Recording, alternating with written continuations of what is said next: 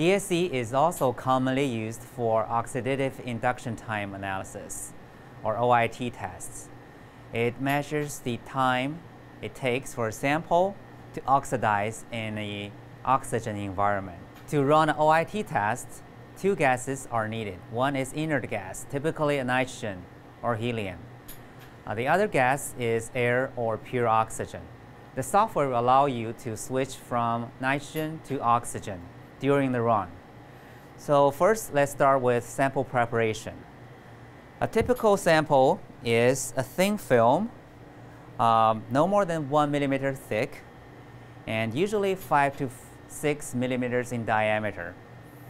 The best samples are usually having high surface to volume ratio to have best OIT test results. And the sample pans we use are usually the aluminum open pans. Other materials can also be used, for example, copper, but copper can catalyze the oxidative reaction, so typically aluminum pans are used.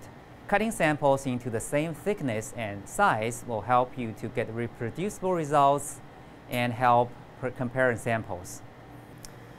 First, you can load the sample in an open pan. Open the DSC cover, furnace covers, and slowly, carefully load the sample into the DSC furnace. There's already a reference pan made of the same materials, exact same pan as the sample pan, already loaded into the DSC furnace. Now we can close the covers and we can move on to set up the method. After the sample is loaded, we can set up the method. First, we start with the sample information and sample weight and the file name. Then we move to initial state.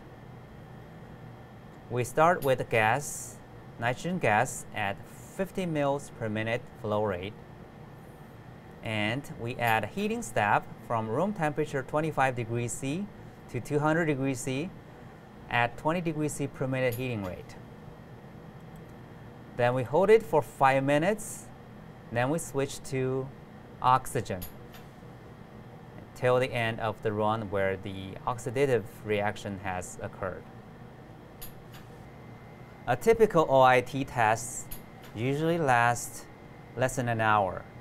So if the OIT is longer than an hour, we can increase the temperature from 200 degrees C to 210 or 215.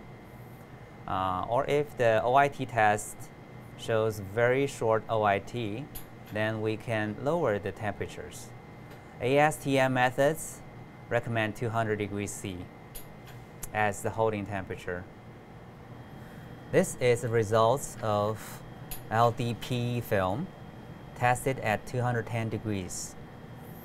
We first have to calculate the first derivative of the DSC curve to locate where the steepest slope is, and then we can go to calc oxidative induction and find the left and right limit for the tangent calculation.